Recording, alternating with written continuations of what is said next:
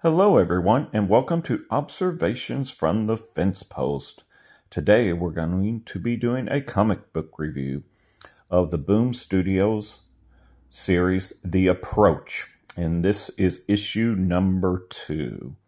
So what The Approach is about is, imagine an airport that is trapped in the middle of a huge snowstorm. This airport had to land one last passenger plane and bring the passengers in to buckle down through the storm. After this passenger plane landed, a small prop plane came out of nowhere and crashed into the runways of this airport.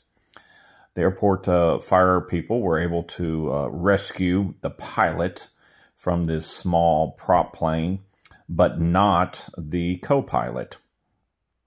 They get the pilot in. He is severely injured. And the airport traffic controller is able to research this strange prop plane, and he reports to the airport folks that this plane has been missing for 27 years.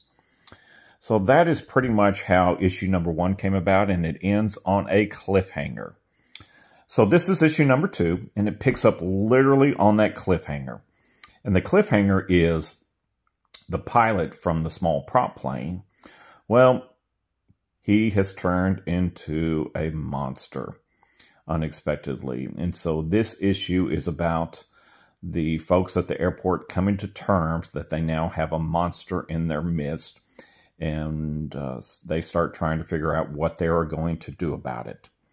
Okay, our major players in this series are Mac and Abby. They are with the fire department of this town, apparently. We have Tuck, who is part of airport security. We have Ricky. He is apparently an airport administrator.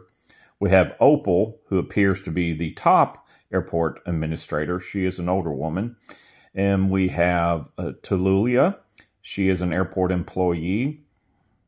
And we have Rebecca. Now, Rebecca was a flight attendant from that passenger plane that landed, and she was attacked at the end of issue number 1. That was the cliffhanger of issue number 1. And she is dead. And then we have Jake. And Jake is the air traffic controller, and he's stuck up in the airport tower at this point. So what they know, or what the reader knows about this second plane that crash landed, what is it? Is that it was a Cessna that disappeared 27 years ago. And it has the number N477FK. That was the number on its tail. So originally the pilot was alive and the co-pilot was dead upon this crash.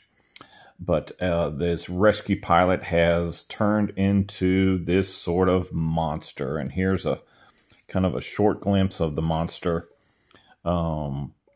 As we see it in this issue number 2. So it continues to be very interesting. This one had a lot of action going for it. It's a very enjoyable story. Like I said, it's easy to compare it to a Twilight Zone. We still don't know exactly what's going on, but that's why we read stories, isn't it? So this story was written by Jimmy Hahn and Jason Hurley. The illustrators were Jesus Hervas and Leah Caballero. The colors were by Brett Weldell.